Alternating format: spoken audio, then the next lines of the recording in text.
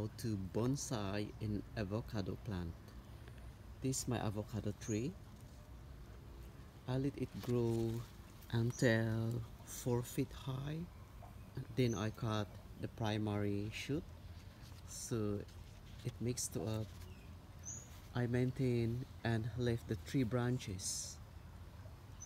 So the tree branches grows actually and it becomes more branches and branches. It makes their own branches and it's a little bit, yeah, it's expanding actually. This is it.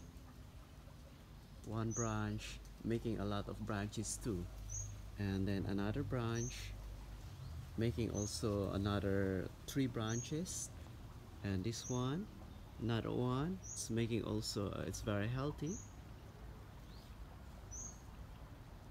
making branches. So I cut another here so it makes another branches. You have 1, 2 and 3 another growing shoots, just only to prevent the avocado going straight and going to be a very tall avocado tree. So it's better to this one. And then if you want to, and if you want really to make a to get the leaves as for a tea, because this is very healthy, good for health tea, very excellent for tea, which is really good. So I'm just maintaining this avocado tree and to a dwarf one, not to be a really tall one. So I hope, thank you for watching from Adventure. Please have a thumbs up and subscribe. Bye.